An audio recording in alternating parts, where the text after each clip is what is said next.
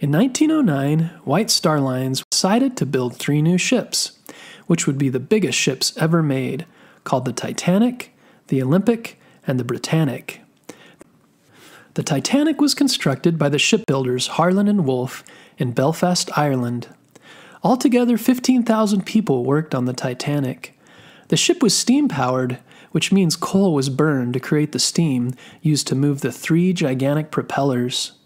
Huge boilers were constructed to heat up the coal and produce the steam and 46,000 horsepower.